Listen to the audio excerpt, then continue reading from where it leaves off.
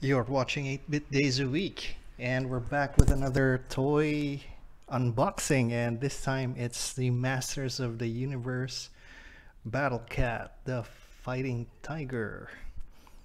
And we all know this is actually He-Man's steed.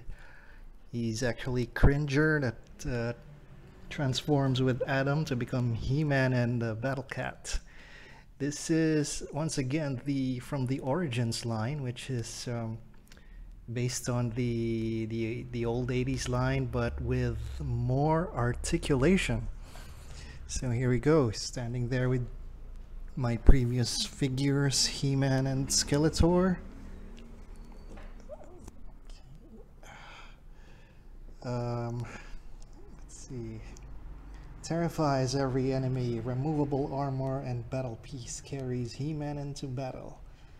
I really like the artwork there, and you see a really fierce side of Cringer. And here's the back. Alright, so talking about the cross-hells here, it's new for 21. Battle armor He-Man, She-Ra, but doesn't look like the Filmation version.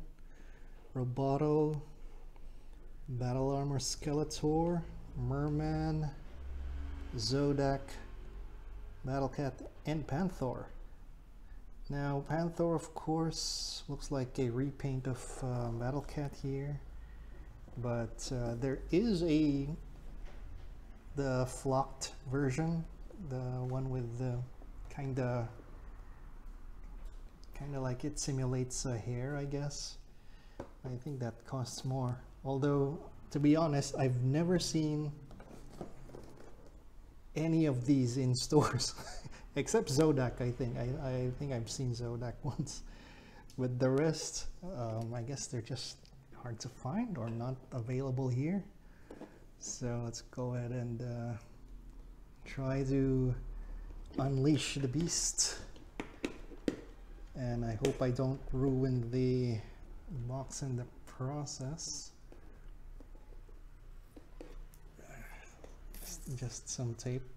So I actually had the original Battle Cat growing up, but I just recently, well, not recently, just a few years ago, lost it actually during one of my moves between places. And okay, there's no comic, there's not much inside, it's just Battle Cat, of course. Oh yeah, and no other accessories like a base or, I don't know, a weapon. And the thing about the original version, it's just like a statue. It's frozen in its pose and not able to do much, but have figures ride on him if you have the mount. And I lost the mount when I was since I was so small. That's why I just had like a Cringer statue. Oh, these things are hard to remove. You really need to use scissors, I guess. Okay, here we go. So, oh wait, there's still some rubber bands stuck. Oops, sorry. Had to do that. I think I'll keep these wires. So, alright, first, let's show him up close. And side view. Let me fix this. There we go. And back view. All right. I wish I had one of those spinning things so I can properly show them. Now let's remove the mount and the helmet. This is really looking great. I like how the colors are a lot brighter, and Alright, for articulation, there's the neck and the head. Oh, and the mouth moves too. Oh, that's nice. And of course, the tail. You can make it stand up. And for the legs, let's see. Alright, not much rotation there, just enough, I guess. You can spin these, but it only goes like that. Kind of like when Voltron Lion Force is going to combine. Oh, but on the back, it goes backward. I'm not so sure about that. I guess it is what it is. It doesn't have any like on the ankle, like for the paws to move. So if you want to do like a scratching attack pose, unfortunately you cannot do that.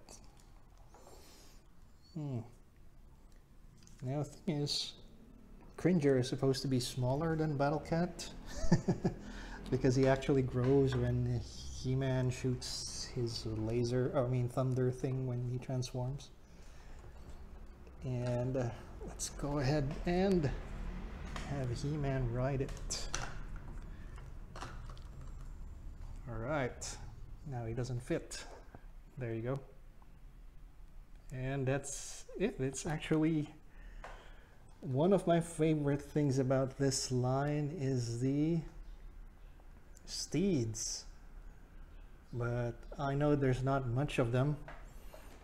Just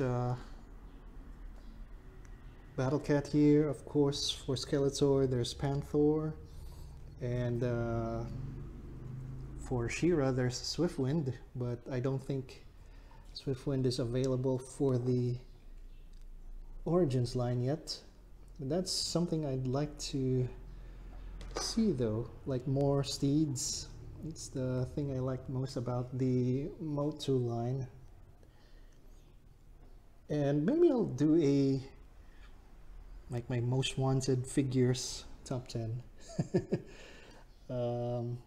Probably full of steeds though, because I like it when our characters are able to ride on some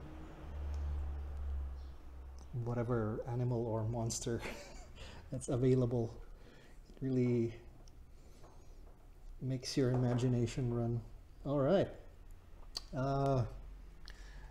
that's it then for this quick unboxing. And of course for Motu fans, I highly recommend this. Thanks for watching. Please like, subscribe.